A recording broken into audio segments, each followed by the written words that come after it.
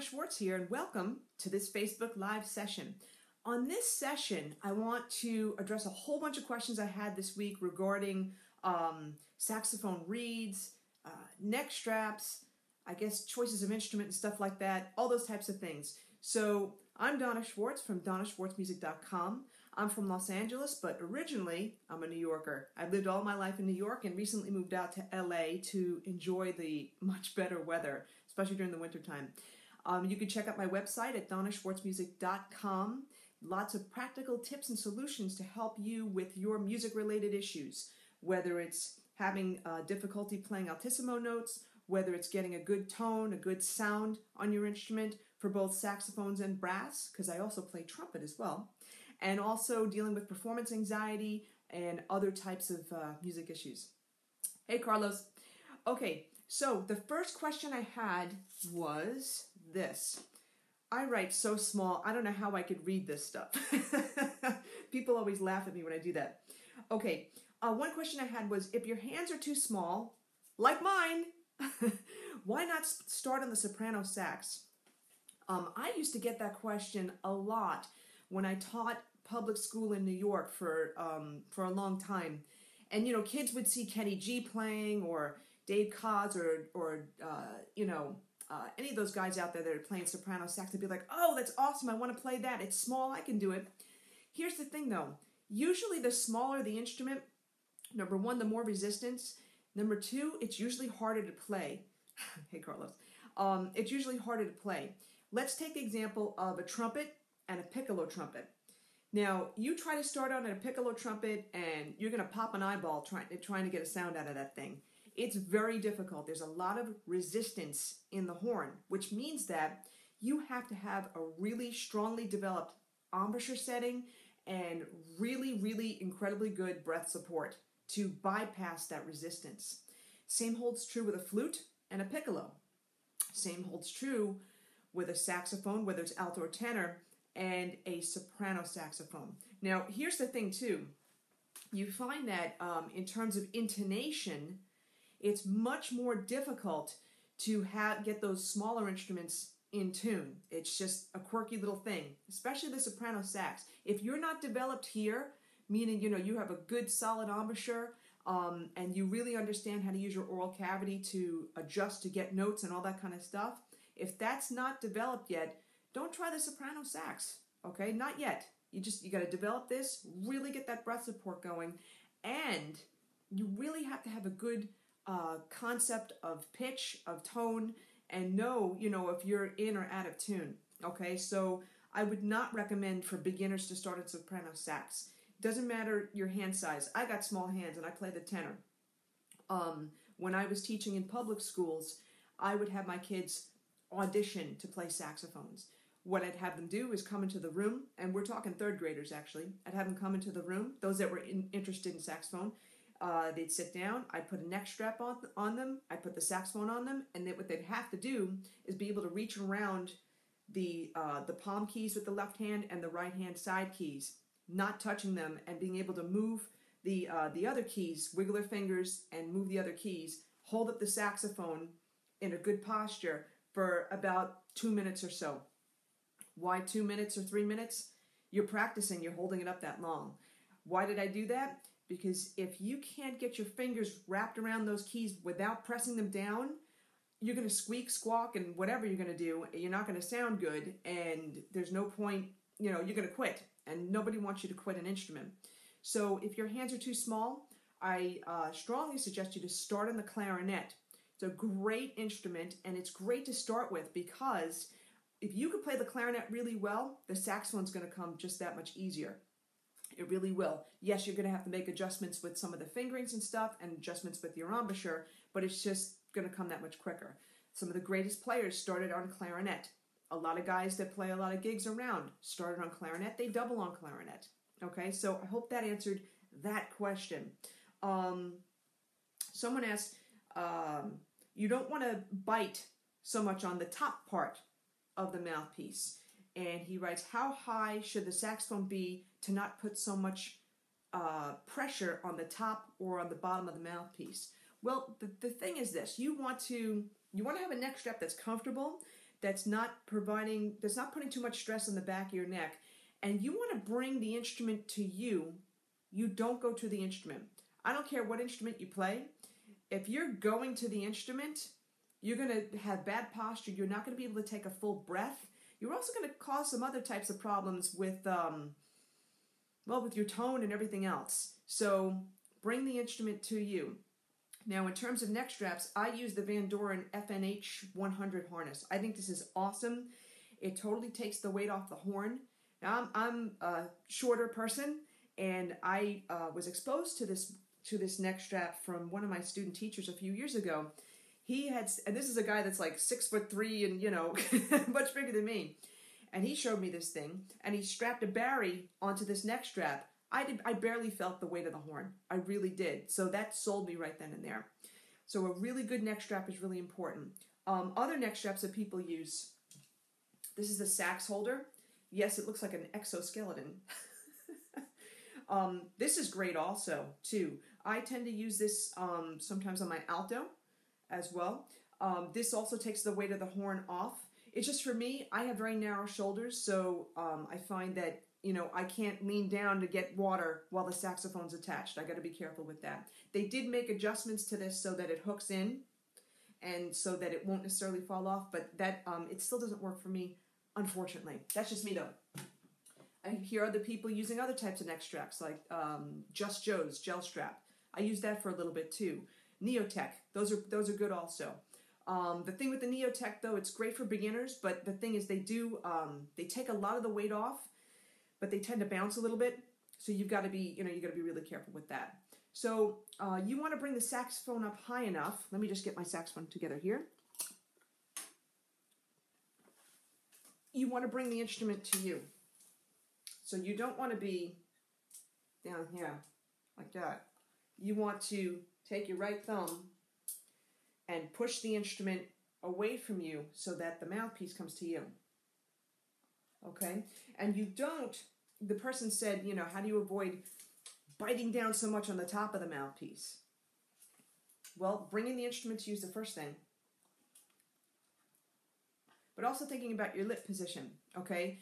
You don't need to have a death grip on the mouthpiece. In fact, you shouldn't. You're going to stilt the sound, okay? So just think about forming an F or a V, put it in. I just feel my teeth just resting on there. All right, just resting. It's just a question of probably your posture and whether you're bringing the horn to you, and also probably the quality of your neck strap. Okay, so I hope that helps answer that particular question. Okay, another one. Let's see. Oh yeah, okay, this was a good one. This is how I normally start most of my beginners. Notes on the mouthpiece, okay? One of the things that you want to be able to do is produce a sound on the mouthpiece. And, as a brass player too, we don't just start by picking up the trumpet and blowing. What we do, we first get our air going, breathing exercises, as we should do with any wind instrument. But what we also do is we play a lot on the mouthpiece, okay? And then we play on the horn. Same thing with the saxophone. You're a little bit limited on a woodwind mouthpiece compared to a brass mouthpiece, because for brass players, it's all here. It's lips, tongue, air, all that kind of thing. Here we have a reed to deal with. So you want to try to get as close to the following pitches on your mouthpiece as possible. Let me say the pitches first. This is a tenor mouthpiece, so I would shoot for a concert G. So I'm going to use my handy dandy old tuner. That's concert G. That's the pitch.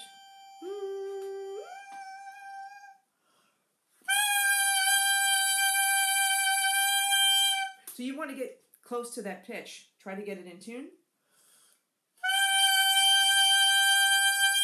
And then eventually do some bends.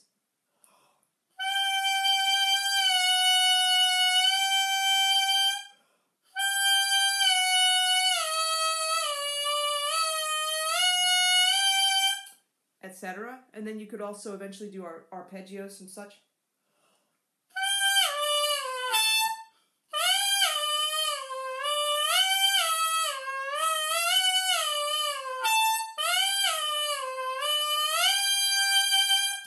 trying to work out those squeaks. On an alto mouthpiece, you're shooting for concert A. So I'll just use this because it's here.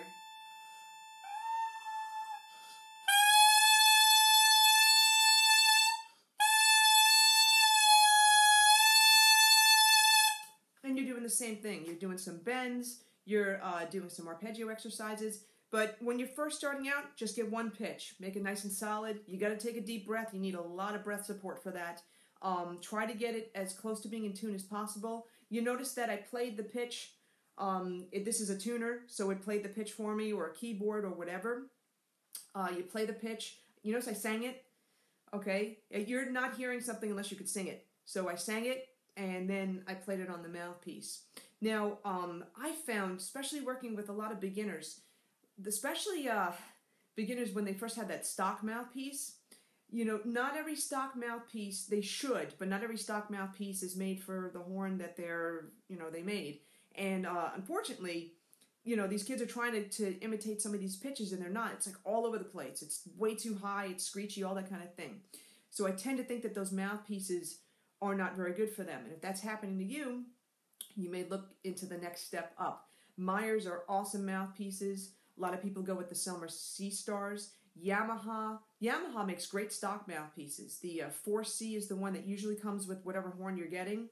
You know, they have 4C, 5C, 6, all that kind of stuff. So, you know, if you've got a stock mouthpiece and you're finding that you're not able to match those particular pitches, get those stock mouthpieces, try them out, and see if you can get those pitches, and I think it's going to work for you really well. Hey, by the way, let me just say, to plug, please share this. If you're on with me live right now, please share this. Let other people know. Come on, say hi, okay? If you have any questions, please type them in the comments box.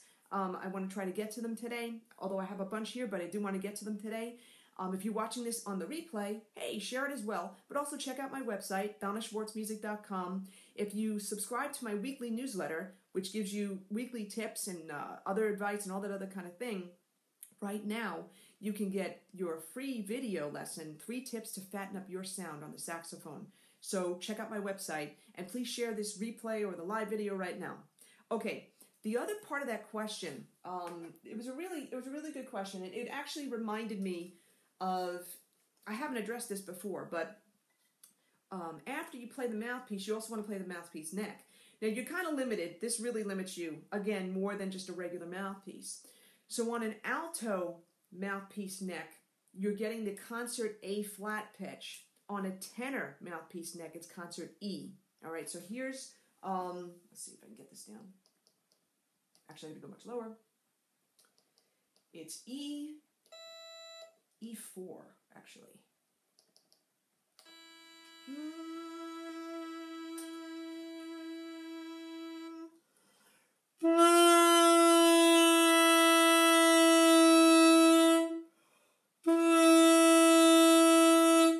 Now, if this is the interesting thing that I found, aside from some of the kids that were having difficulty matching the mouthpiece pitch, some kids, some beginners couldn't get even close with the mouthpiece neck pitch. And I thought that was really interesting. And I think what it is that mouthpiece is just not the right mouthpiece for the horn or maybe for the player.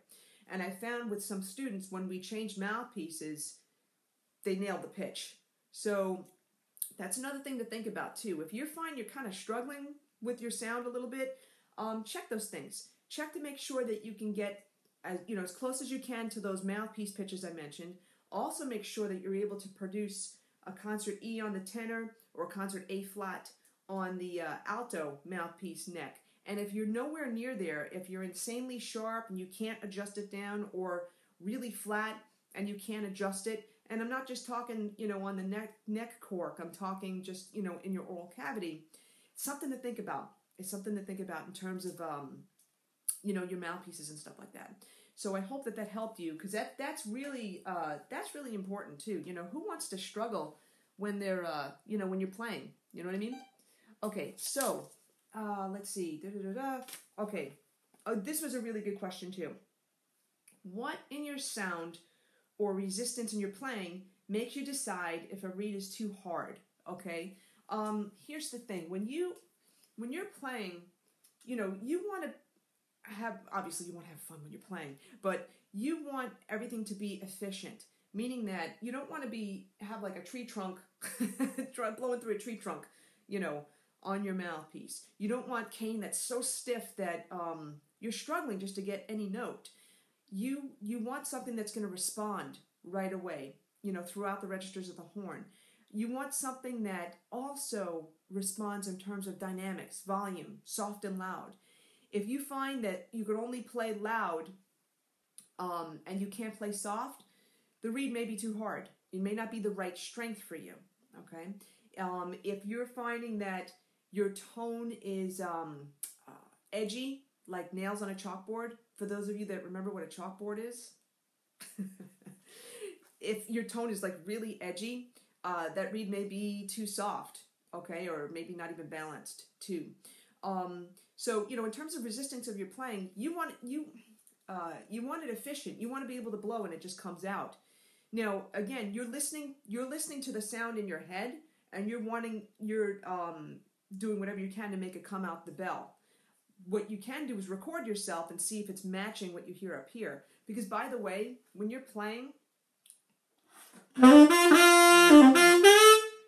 I'm hearing one thing, but what's coming out the bell, my ears aren't at the bell. My ears are here. So I'd really recommend that you record what you're doing to really hear what you sound like, because we don't hear that. And I know from playing trumpet, and Vince Panzarelli used to tell this to me all the time, you're playing, there's also compression building up. So it's limiting your hearing also. So that's why you really have to rely on your tonal concept and what you want to say more so than what's coming out the bell. That's really important, because if your head's at the bell, you're going to get messed up, okay? So in terms of the reeds and stuff like that, the resistance, again, you don't want too much resistance, because why make it so much harder for yourself? You may be thinking, oh, well, the more resistance, it's going to give me more power. Well, how about more breath support or more embouchure support? Okay, that's just the way I look at it from there. Now, another thing to think about too, are your reeds balanced? It may not be the strength of your reed that's causing the problem. It may not be that it's not balanced. There's some awesome, awesome tools out there. And thanks to a bunch of my, members on my website for letting me know about this. It's the ATG system, the Ridenour system. You could find this, just do a Google search, Ridenour, Ridenour, Tom Ridenour. He invented this. It's a great system. It's Ridenour, clarinetproducts.com. Get that up there so you can see that. Cool stuff. I use this all the time to adjust my reeds. Not every reed comes balanced in the box. There used to be saying, hey, if you get 2 reeds that work in a box, you're doing great. That's not good. So this is great for balancing your reeds. But another great tool that's small and compact and great for on the go and great for all types of adjustment is the Reed Geek. Okay, they even make a newer version of this Reed Geek Universal that's pretty cool as well. And you could pretty much do the same things on this that you can, for the most part, on this. I tend to use both. So for the person that asked that question, I want you to think about, are your reeds balanced? And it may not be a strength issue, it may be a balancing issue. The other thing, too, to think about, if you want to know if your reeds are balanced, I have some articles on my website. One is 4 ways to test your reeds, and there's a video there as well. A bunch of videos, if I remember right. And then the other one is, the dreaded, you have your favorite reed, and it's dying on you. So I have an article also, How to Revive a Dead Reed, and there's a video for that as well. So definitely check that out at donnaschwartzmusic.com. Head over to the blog and just scroll down, and you're going to see those articles, and that should definitely help you.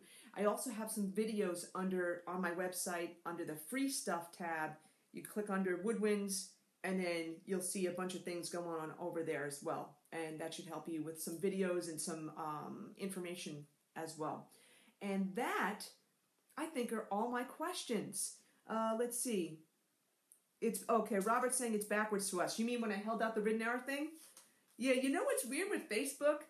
It's like I'm coming across, when I play, it probably looks like I'm playing wrong.